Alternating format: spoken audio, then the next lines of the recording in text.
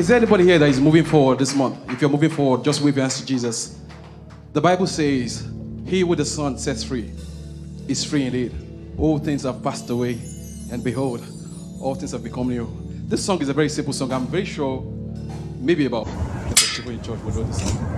From all that dwell below the sky, hallelujah. So let our Creator's praise arise, and let our Redeemer's name be sung. Welcome through every land, hallelujah, by every tongue. Weekly Eternal are your mercies, Lord, and eternal truth attends thy word. My praise shall sound from shore to shore, until the sun shall rise and set no more.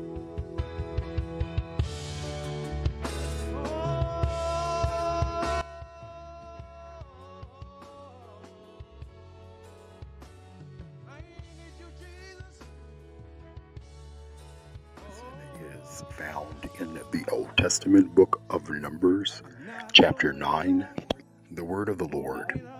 On the day the tabernacle, the tent of the covenant law, was set up, the cloud covered it from evening till morning. The cloud above the tabernacle looked like fire. That is how it continued to be. The cloud covered it, and at night it looked like fire. Whenever the cloud lifted from above the tent, the Israelites set out.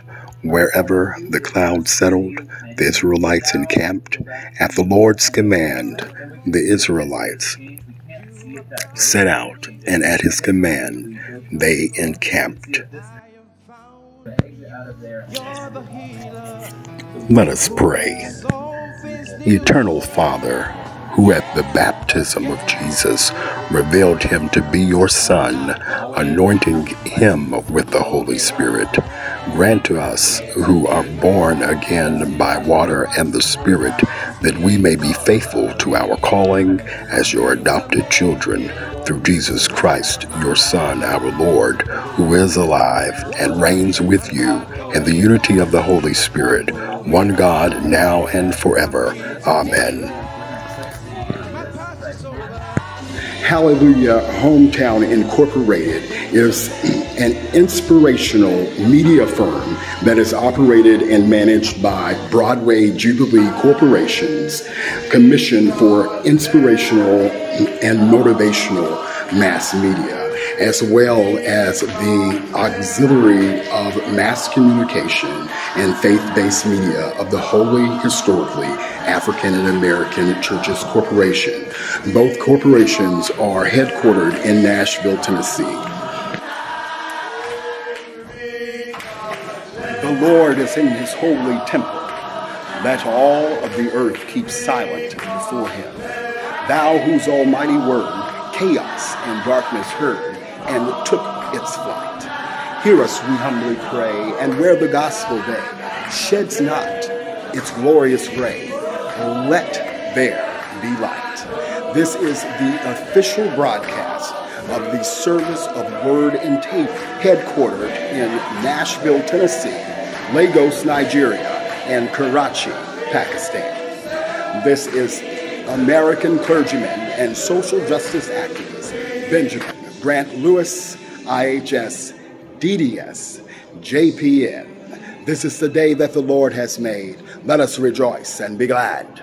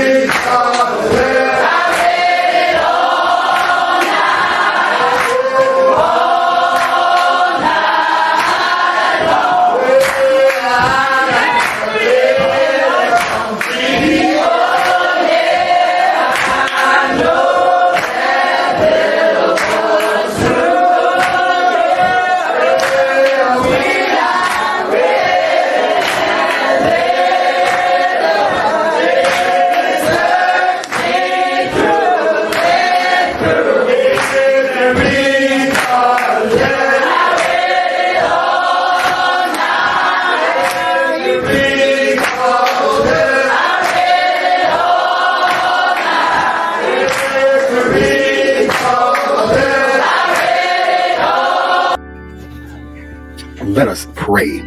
Father God in heaven, I come to you as humbly as I know how to say thank you. Lord, I have arrived in your presence for no shape, form, or fashion, but to give you the glory, the honor, and the praise that is due your name. Lord, you have kept us blessed, saved, highly favored in a world that is filled with trouble, distress, war. God, you have vouchsafed your entire church, kept us from all hurt, harm, and danger. Lord, you blessed our families. You blessed our homes. You fed us when we were hungry. You provided water when we were thirsty. You healed us when we were sick. And so, God, together we unite during this virtual worship opportunity to give you the praise. We humble our hearts before you. We bow down and we worship you because you are the only one who has kept us. Oh God, our help in ages past, our hope for years to come. We say thank you. Lord, I pray for our nation, the United States of America, and for those who have been positioned to lead us, especially for the President Joe and his wife Jill and all elected officials, both in Washington, D.C., on the state level and even on the local level. God, we pray for those who are a part of our armed forces, that you will bless them, that you will bless their families, that you will provide for those who have served our nation so well. Those veterans, God, provide for them, especially those who have found themselves in a position of homelessness. God, we pray for the 600,000 individuals who are homeless. We pray, God, that you will bless them, remembering what your Son, Jesus Christ, said, in my Father's house there are many mansions, and if it were not so, I would not have told you so. God, we pray for your church, the bride of your Son, Jesus Christ. We pray for the universal church, that you will bless it in these end times. Bless all ministers and those who labor in the kingdom. Bless your missionaries, God, and we pray that this year we will reap a great harvest of new converts all over the world, running and saying, Lord, what must I do to be saved? God, we pray for those who are sick and shut in, those who are bereaved, those who are in bondage. God, touch in a way that only you can touch. Lord, we pray for our youth and our children. Lord, touch them and anoint them so that they can be raised up as a generation that is called blessed. God, we say thank you for your darling Son, Jesus Christ, who shed his blood and gave his only life, Lord, so that we can live. God, help us to be found worthy of his cross, of his crucifixion, of his resurrection. Father God, I pray that you will come now and bless this broadcast. Let it go throughout all of the world and inspire, it motivate, encourage, exhort, and as it goes out, let a healing go with it. Let your salvation go with it. God, bless this live stream, this recording. Lord, bless it, oh God, and let it go out seamlessly without flaw, Lord, so that somewhere at some time, someone will say, Father, I believe. I give my life to the Lord Jesus Christ. And as they believe, God, pour out your Holy Spirit. In the name of the Father, the Son, and the Holy Spirit. Amen. In lieu of the announcements and upcoming events, I will be sharing the 2023 year at a glance. You know, so many elderly citizens in the African American community suffer from dementia and Alzheimer's. This year we will share information on how congregations and Christians can be a light to that grandmother or grandfather who is experiencing that, how to recognize the early signs of dementia, and how to minister in a holistic way to the family.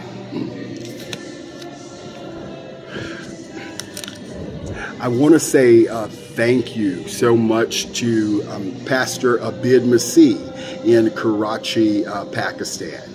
Pastor Abid Masih is a part of the Holy Historically African and American Church Corporation, and he pastors the Winning Souls Ministries.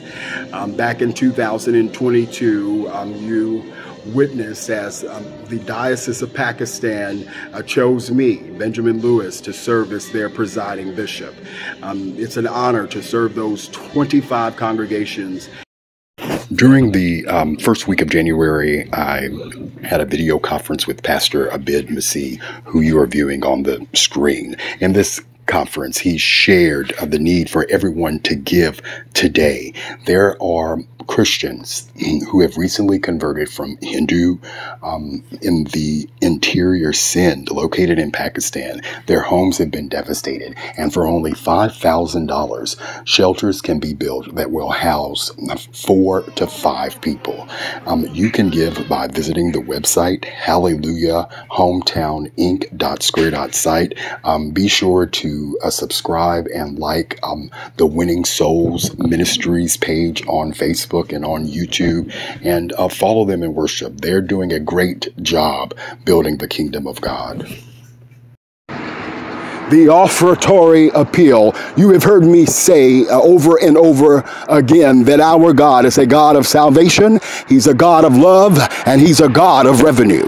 God, my Lord and my Heavenly Father, I pray right now that you will touch the ear of the listener, touch the eye of the viewer, so that they will know that their financial contribution will be placed in good hands. It will be in the hands of the kingdom. Father, I pray now that you will bless the revenue of your church here on earth, the very church that your Son Jesus Christ called his bride. And bless, Lord, the ministers who labor in your vineyard. Bless this.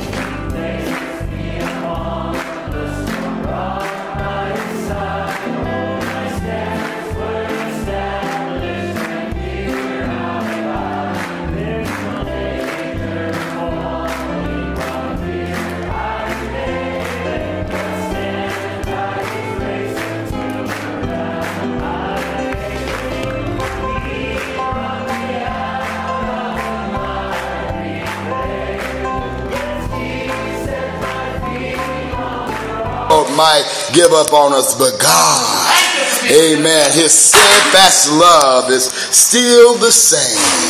Don't give up on God, because he won't give up on you. If you have your Bibles this morning, I ask that you will open with me to the book of Daniel.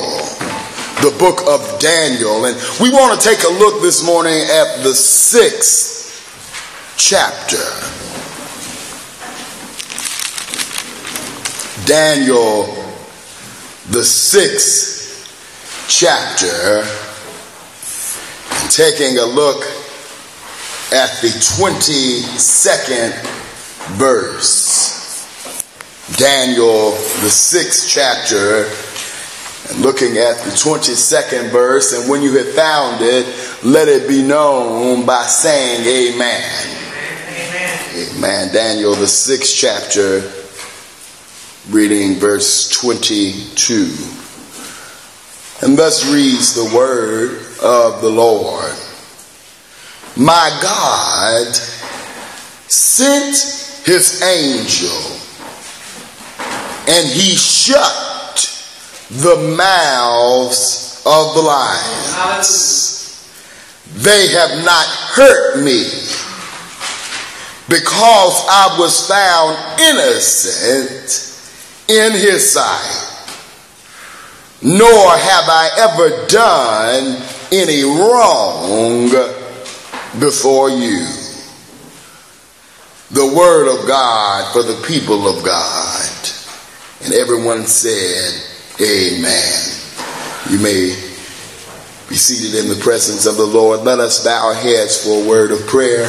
Father God, we come to you this afternoon saying, thank you, God.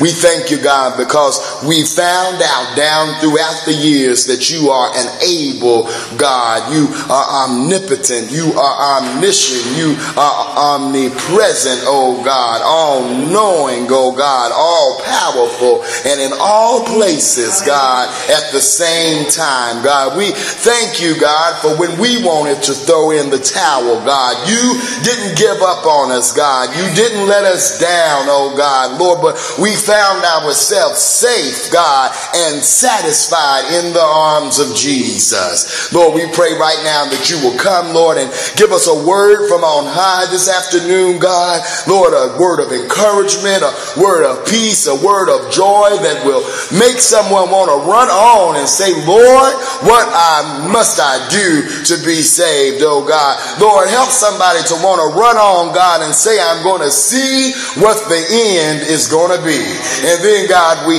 ask that you will help us to remain humble. And we'll be careful, Lord Jesus, that you get all the glory, all of the honor, and all the praise which belong to you and to you alone. In Christ Jesus' name I do pray, with forgiveness of sins. And all the saints of God said, amen. This morning I want to talk very briefly on the subject, the power of a consistent faith. They are known as the 40 martyrs of Sebast in the famed 12th Legion of Rome's imperial army. There were 40 soldiers who decided one day that they were going to profess their faith in Jesus Christ. One day, their captain informed them that the Emperor Licinius had sent out a decree, an edict that commanded all of those who believed in Jesus Christ to be offered as a sacrifice to a pagan god. These Christians, warriors, said, you can have our armor. You can even have our bodies. But our hearts' allegiance belongs to Jesus Christ. Can I get a witness this morning who can say that after the world has taken all, you can't have my joy because I got Jesus? And it was because of their stance that they were marched on to a frozen lake in the midwinter of AD 320. And they were stripped of all of their clothes. At any time, church, they could have renounced Christ and could be spared from death. But instead, they huddled close together and began to sing their song of victory. 40 martyrs for Jesus Christ. That freezing night saw 39 men fall into their icy graves. And when there was but one man left, he stumbled to the shore and renounced Christ at the last minute.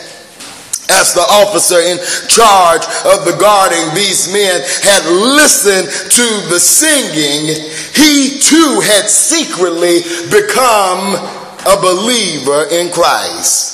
And he immediately replaced the man who had renounced Jesus, and he walked out onto the ice. He threw off his clothes and he confessed his faith in Christ. At sunrise, when morning came, the Roman soldiers found 40 men who gave their all for the cause of Christ. I wonder this morning, is there anybody here who wants to give your all for Jesus Christ?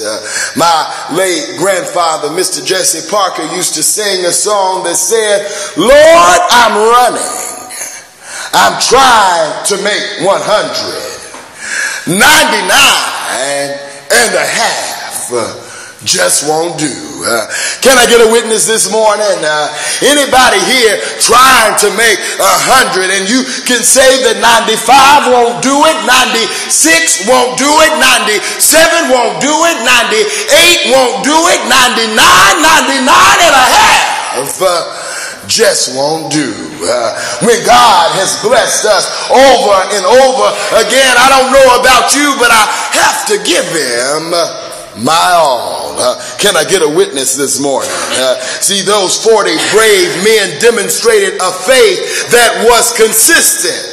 So does the man featured in our next text. Daniel was a man who possessed a consistent faith. Daniel is a man who lived this kind of consistent life all the days that he lived.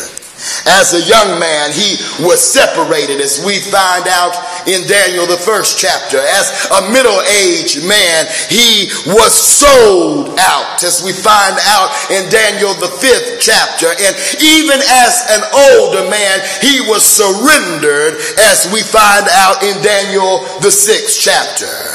As we watch Daniel face and weather this great trial of faith, there are just a few lessons I would like to point out concerning the power of a consistent faith. What we can learn from Daniel teaches us that it is consistency that pays off. Friend, it isn't all about how you start the race, though that is very important, or how you finish the race, even though that is also important. But God is interested in how we are running the race. He wants to know if we're going to run faithfully all the way. I want to stop right there and say that again. It's not how you start the race. Can I get a witness? Amen. Some people know that sometimes in life we get a late start, don't we? Some people got a late start on their job. Some people got a late start on their education. Some people even got a late start in the faith. They didn't grow up in the church. They didn't come to Sunday school. But thanks be to God, it doesn't matter how you start the race. We find out that it does not even matter how you finish the race, because Ecclesiastes tells us that the race is not given. Can I get a witness this morning? To the swift, nor to the strong, but the race is given to those who will endure. Anybody here gonna endure? Anybody here said that I started with Jesus and I'm going through? Can I get a witness this morning? Thanks be to God, it's not how we finish the race, but God wants to know how you're running it. Are you running it with your head held up? Are you running it with the cross in front of your eyes? Are you running it with Jesus down in your heart? Is there anybody here who can say, I'm running for my life? If anybody asks you, what's the matter with me? Tell them I'm saved, I'm sanctified, I'm Holy Ghost filled, I'm water baptized, I got Jesus on my mind, and I'm running for my life. Isn't that good today? That there is power in a consistent faith. Somebody say that with me this morning. There is power in a consistent faith. Allow me to point out the lessons contained here. First, we see that a consistent faith will be tested. This is a verse that is absolutely true. If you choose to live your life for Jesus, holding nothing back, persecution will come your way. But this is not a bad thing. Notice what is accomplished when our faith is put to the test. Verse 3, we find out that the saint is cultivated. Let's look at verse 3 this morning. If you have your Bibles, Daniel 6:3 says, "Now Daniel so distinguished himself among the administrators and the satraps by his exceptional qualities that the king planned to set him over the whole kingdom."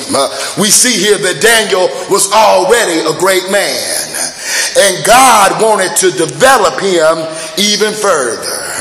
See, church, your trials are never meant to destroy you. They are only meant to grow you. Can I get a witness this morning?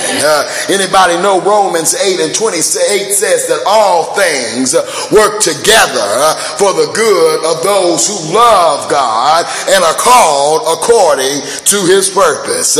Verse 25 through 28, we find out that not only does our faith cultivate us, our trials cultivate us, but also the Savior is celebrated in a consistent faith. See, it is because of Daniel's trial that God received the glory and the honor. And as the trials of life come against you, and you stand faithful in spite of the trial, church, you better believe that God